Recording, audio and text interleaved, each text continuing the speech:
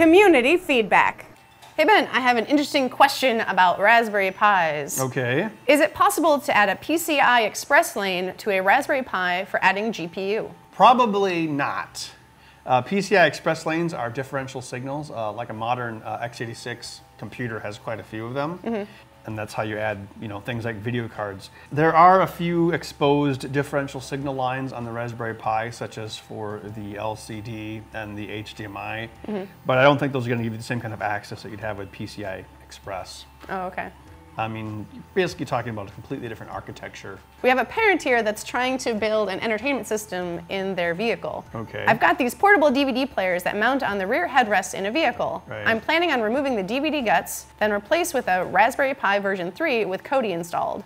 Since this is to be designed with my kids in mind, I also plan to add in the necessary module for wireless game controllers. I was wondering if you would be interested in doing your builds. I could send you one of the sets that I have.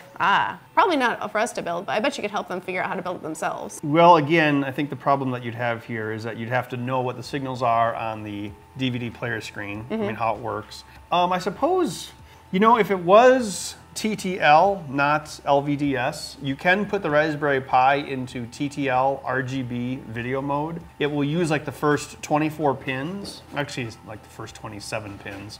It does 8 bits RGB, that's 24, and then it has like H-Sync, V-Sync, and then dot clock, I believe. Okay. So if you had an LCD that had those signals, you could put the Raspberry Pi into TTL RGB mode, and then as long as you had the timing correct, you could directly drive an LCD with it. Well, I remember when we were doing the Logic Gate board game and we had that LCD, like that 4:3 screen. That's basically the same kind of screen that's on the PlayStation Portable, the 2005 version, and that's a 24-bit RGB screen.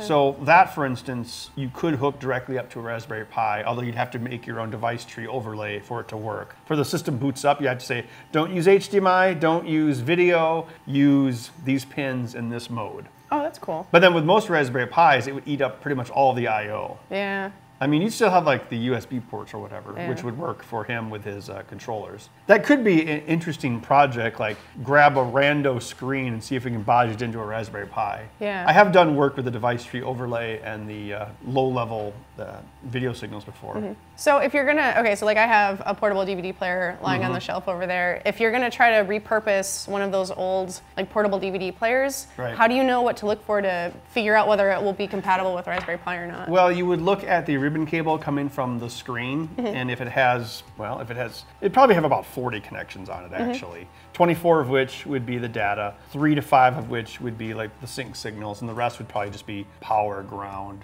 hot plug detect, things like that. One challenge you might also have with that is a lot of those screens require 21 volts DC for the backlight.